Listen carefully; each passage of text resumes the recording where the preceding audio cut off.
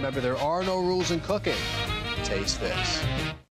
So now we're going to get started on today's show. We got a lot of things going on here, starting with my version of shrimp scampi. Now, shrimp scampi, I've had so many, over the years, so many different ways. Some people put prosciutto in it. I've even had it with chopped meat in it. I went all around the world and had shrimp scampi, the typical pizzeria serve it to you in the old stainless steel boat, little white wine, garlic. So what do we know about shrimp scampi is that there's a lot of alterations, but you always have to keep the garlic, butter, and the white wine, right? Those are the three things to put in there. So I'm going to give you my version. At the same time, I'm going to be working with a risotto dish as well that's going to be going with this. So we got a lot of things going on with one dish. So we got the shrimp scampi, the risotto, and then we got these microgreens I'll talk to you a little bit about later. Pretty creative, wacky stuff out there. So to get started, we got ourselves a hot pan. Let's start with this. So we're going to take a little bit of olive oil. Now, I like doing half olive oil and half butter for a couple of reasons. One is because of the burning point. It'll help raise it to another level so it won't burn as quickly.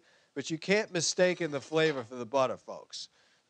You need it, especially with scampi, okay? But put the oil in there. That way, as soon as you put the butter in the pan, you're not going to get like smoke and everybody's going to start. Everybody always smells the burning stuff that doesn't taste good first. What are you burning in there, right? People might have heard that a few times. All right. Now, this is a simple dish, but I like to go slow with it. And one of the key ingredients to my scampi is shallots. And shallots, you can't beat it. You can't beat the flavor of shallots. So these are minced shallots. We're going to put them in there. And, of course, we got our garlic, fresh garlic, right? I didn't hear garlic powder, right? No dried spices with this dish at all. So we're going to return this to the fire. Not too hot, just enough to keep us honest. All right, now you've gotten to the point now where you could start to smell the onions, the shallots rather. You could start to smell the garlic. Now what you want to do is throw in some fresh parsley. Now, a lot of people think that fresh parsley is only an additive herb that you throw in at the very end to garnish plates. But don't mistake that. I'm telling you right now, you can get incredible flavor out of this. Now, what I like to do at this point, since we're going slow, is take our shrimps and put them in there. Make sure you get them all. And make sure you cover the shrimps with the garlic and the shallots. Now, I'm going to return this to the fire on a very low flame. I want these shrimps to cook at a very slow pace. If they cook at a slow pace, they're not going to be as rubbery. It'll be nice and tender. You know, just the way you cook a steak. You don't sear a steak in high temperature and then throw some wine in there and let it cook rapidly. You're going to restrict the muscle in the meat, and it's going to be very tough. You cook a steak very low, gradual heat for an hour. You know, very slow temperature, basting the top of it with oil. That's how you get the great flavor of a steak. That's how you get good flavor of seafood, too. Need a little taste of the garden. Throw a little bit of red pepper in there. It's going to give it color. And I wouldn't use green pepper because it's got a different flavor. Red pepper is a little sweet. It'll add to the dish. It'll add to the color, and it'll add to the flavor. Now, while we're doing this, we're going to take a little break, and we're going to jump over to our breadcrumbs. We're going to hop over here to a hot pan. Take some breadcrumbs. Now, I don't know about your breadcrumbs in your kitchen, but over here they're never seasoned, so we have to season them. We got a little cracked black pepper, a little sea salt.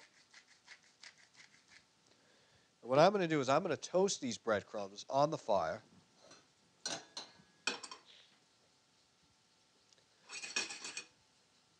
You got to be careful. The stuff burns quick. But I'm going to raise the heat. I'm going to toast these breadcrumbs. I'm going to leave them off to the side. Instead of taking this and putting it in there and having it cook in the oven, I'm not going to do that. So what we're going to do, see these shrimps? See how they're starting to turn nice and nice? Wow. Ooh. Going to look at this. Now, these breadcrumbs are going to start to turn brown really quickly. Like I said, don't let them burn. Two things that cook really quick in the pan. Nuts, any type of nuts, and any type of breadcrumbs like I'm doing now. I'm toasting the breadcrumbs because you don't want that raw bread flavor. You want a nice crispy texture. Don't add any oil, anything like that. So let that continue to go for a little while. We're going to take lemons. What I like to do is put the lemons just like that. You don't have to worry about pits, anything like that. All the liquid will start to flip out. Now, see the breadcrumbs? You can start to see it. They're getting nice and toasted. I don't add any butter. So the only thing is salt, pepper. And I do this because I want to just lightly sprinkle the breadcrumbs over the top when it's finished. Okay, I think we're ready to go. Now, if you were to take these breadcrumbs, I wish you can hear this, but they're nice and crispy now. They're toasted. They got a great, nice color around them, nice and brown. And we're going to take those breadcrumbs and we're going to leave them off the side, off the flame. We're going to take these shrimps, put them off to the side, and we're going to get started with our risotto dish that I talked about. Now, we're just going to kind of leave this sitting and just absorbing the flavors. We're not in a rush here, right? So we can forget about this a little bit. We're going to take a little bit of white wine. And we're just going to let it at a very slow temperature. Now, going back to our risotto. A risotto gets cipollinis, these flat little onions. It looks like you took an onion, just went, and then you got it. Very good flavor, but the key to the cipollini is inside the flavor. It's not the outside. So unless you're taking this cipollini and you're roasting it in the oven for 350 degrees with a lot of olive oil, salt, pepper, you're not going to get the flavor that you should sautéing it. So what you have to do is cut the cipollini and quarter it. Don't worry, it'll kind of unravel itself and everything else down the road. See how nice and brown that got? You got to be careful because even if it sits in a hot pan, it's still going to continue to get brown. But look how much more brown that got than before. All right, now put a little bit of olive oil in here. Put a little bit of butter, just because we have it. If I had duck fat, lard, bacon fat, goose fat, anything would have been really good for a risotto. You get that Gascon country kind of flavor. Now look in here. Let's put another cipollini in there. Already you could start to see some of the cipollinis turning brown. We're gonna return that back there. It's a whole incredible process with risotto, and I go a little bit at a time because a lot of people take risotto, they throw it in a pan, water, and they forget about it like it's sushi rice. That's really not the way to do it. To get the flavor, the true flavor of the risotto, you need to cook the risotto first. I only have a little bit of a cup like that. It'll yield 3 times as much, and I'll probably put 4 times liquid in here before it's done. Let that return back to the fire. I'm going to get rid of some of the stuff here. Now, risotto is a good dish if it's cooked right. If it's not, it tastes like starchy mashed potatoes. So, the key with cooking your risotto is you want to retain a little bit of an al dente crunch to it. Because if you don't, we're not in a good place. All right, now we got our risotto. Look at the brown. We're getting brown on this risotto. It's exactly what we wanted. Really, it's exactly like we wanted. That's how you cook risotto. Now, you remember I talked about the cipollini kind of unraveling itself? And it has. See it? Now we're getting some flavor in here. We're not going to stop now. We're going to take some parsley. Put that in there. It's going to give it color. It's going to give it substance. It's going to give it flavor. We're going to take a garlic. What have I always said on past shows? Take your garlic and smash it down with a knife carefully. And you got yourself some smashed garlic. We're going to throw the smashed garlic flavor and all right in there. That's going to take it to another level. Now, you really start to see this risotto turning brown, right? You're going to add a little cracked black pepper. You're going to add a little crushed red pepper. Looking good. Now we're going to add a little bit of almonds. Be careful because I told you before, nuts burn quickly. And we're just going to leave that off the fire a little bit. We're going to take these shrimps. Now, you got shrimps in here, shrimps, scampi, which is going to go with it. I just want to show you real quick how to peel a shrimp. Usually cut down the center. These have already been done by the food stylists. And I was like, no, I got to show these people how to do it. Cut it down here like that. there's a black vein in there. You want to discard it. Take it. It usually pulls out this way. Pull it. And then you can easily remove the shell all at once and the tail, like that. So what you get is deshelled shrimp. These are 21-26, which means there's between 21 and 26 pieces of shrimp in a pound. If it was U10s or U12s, it means there's 10 and under to a pound of shrimp. That's how you could tell. So what I'm going to do is just take 3. They've been deveined already. They haven't been deshelled. They're deshelled now. Wow, that risotto's really smelling nice. That's what I'm talking about. If you take your time with cooking, stuff just gets to a whole nother level. Okay. Take our shrimps. We got some added shrimps here. Got our sanitized rag. A little bleach solution. Don't want any cross-contamination. And we're going to return this to the fire. Let me wash my hands. Okay. We're going to return this to the fire. Now you see the risotto's brown, right? We get that back up to the temperature. Chicken stock.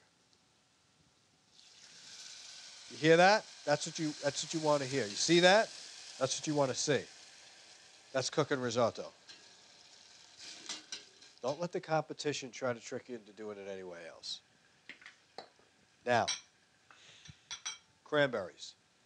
Sweet flavor. Go great with risotto. Helps cut through the starch, that tartness, bam, right through the starch there. We're going to throw some of that in there. A couple of more nuts. So I'm feeling a little nutty today. We got our crushed red pepper we put in there. Go back to our shrimp. Remember I told you about this lemon? See how I push it down? There's like nothing there. The pits are still there. Oh, look at that. You don't need to mess around there with that. Just do it this way, folks. You're going to be fine. We're going to leave. And as you can see, our shrimps now, let me move this so you can get a better view here. Our shrimp juice is getting real thick. And that's what we want. We want condensed flavor, concentrated flavor, in with this dish, slow cook, and we got our breadcrumbs to go on top. Got our risotto. We put our risotto back.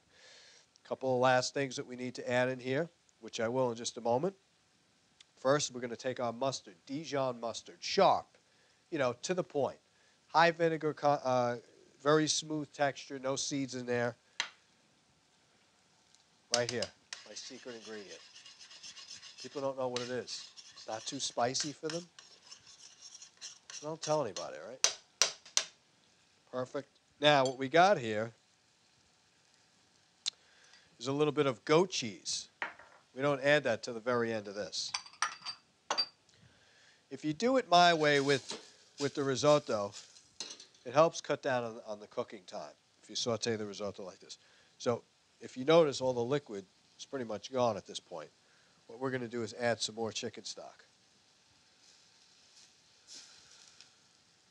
We've got our cipollinis here, our white wine here, our goat cheese ready for later.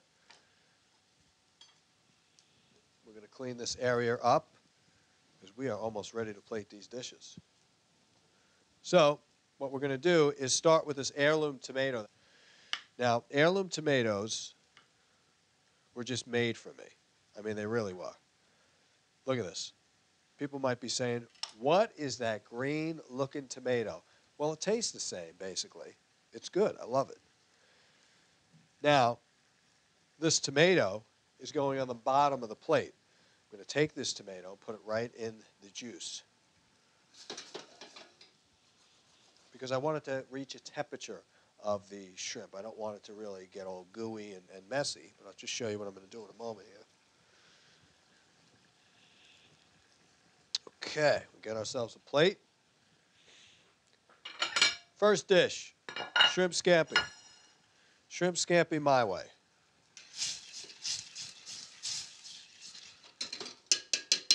This is looking good.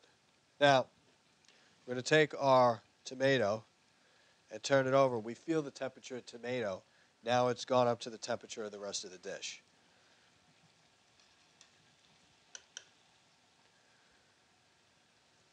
We're Take that. We're going to put it right in the center of the plate. Now we have a warm heirloom soft tomato, which is going to help cut. We have a lot of acidity now from the tomato. It's going to help us cut through the fat of the butter. We're going to take these lemons. Done. See the pits are still in there. We'll get the flavor of the lemons. All right? Even got a little flavor of the skin. Right? You use zest in baking. You could use zest in cooking. Same thing. Look at the pits. We don't have to waste no time. We'll cut it in half, slow cook. All right, now, take a little bit of this. You don't need much because look at the thick sauce in here. Look at that. See how nice and thick that is? We're just looking for a little added flavor.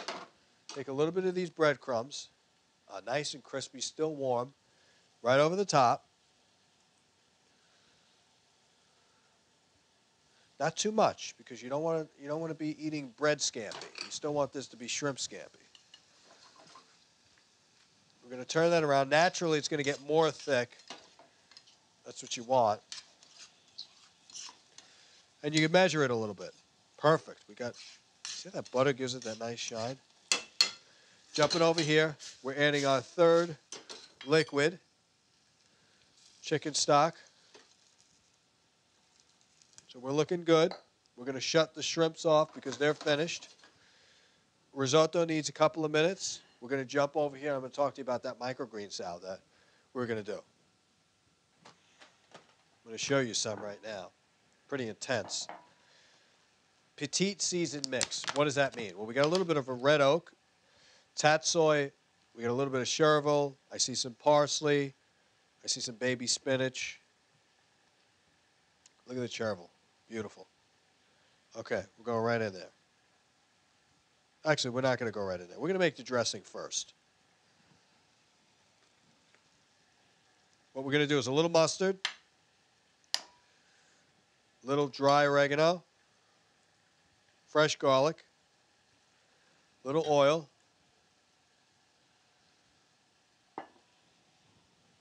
remember that lemon juice? Look at that. I want you to watch closely because you're not going to see any pits go in there. Look at the pits. They're right where they're at. I'm a big fan of all these kitchen gadgets and stuff like that, but if you know the basic techniques, you'll save yourself time and money. I have a friend of mine who cooks. He's got every gadget in the world. It takes us 10 hours to eat pasta because he's got this strainer, he's got this bowl, and the cleanup time is just absolutely horrendous. All right. Last of the liquid. That cooks out. This risotto is going to be ready to go. So we're coming back over here. Now, we got lemon juice, Dijon, garlic, oregano. This is our dressing.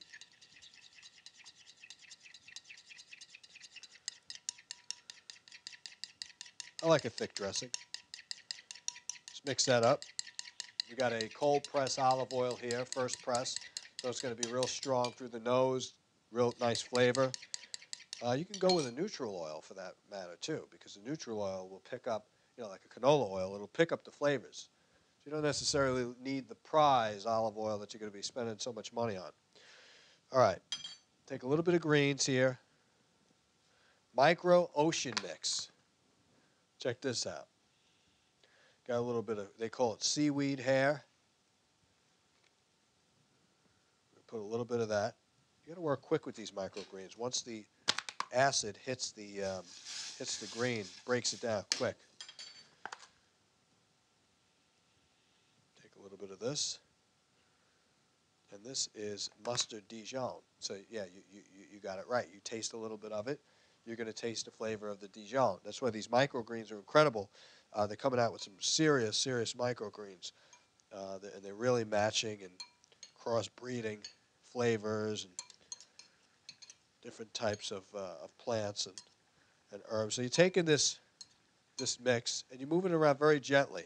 I'm not like this. You ever see, like, you go into the city, you get one of those salad places, and they make you salad to order. They're taking the tongs and they're stabbing it. I'm like, you want to eat greens that are crispy. You don't want to start smashing stuff all over the place. Now, you can't smell it unless you make this at home, but You get that Dijon smell, that garlic smell.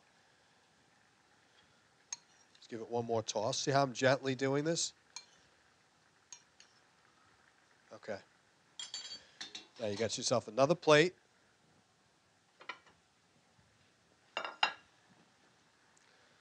Got your microgreens right there.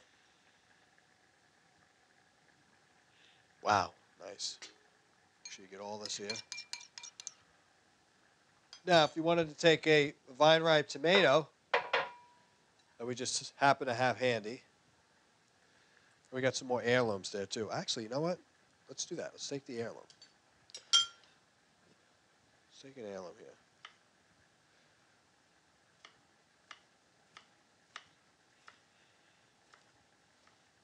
Really nice green-looking heirloom tomato. I'm going to put it around the salad. Different flavor, different texture, different breed of tomato. And that's an accompaniment to our dish here, which is going to give us that earthy type of green texture that we're looking for. All right, climbing back over to the risotto. We're seconds from being away done. All right, now this risotto is going to get really thick, as you can see. Perfect. Now what we're going to do, we talked about adding that goat cheese in there, right? We're going to take a spoon of this goat cheese. Now when you think the goat cheese is completely absorbed in all the risotto, you take that risotto and you put it on top of this tomato. Now we're going to come back to our shrimps.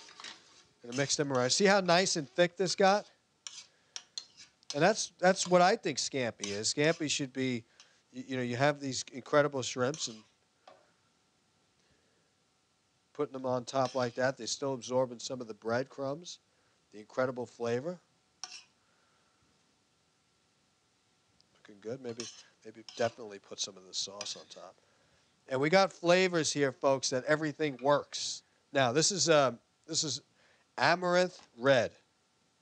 Don't ask me where they grow this, but I know that the colors are amazing. And we're going to put a little bit on top there. And then we're going to recap these dishes. We took the classic version of a shrimp scampi and we molded it into the nouveau kind of method, which is to take these breadcrumbs and toast them. Had you put the breadcrumbs in there not toasted, you would have gotten a soggy mess, like a lot of shrimp scampis that when you go out to eat these days, they think that's shrimp scampi. It's not. The risotto is good because it creates the starch that you're looking for, which complements shrimp really well.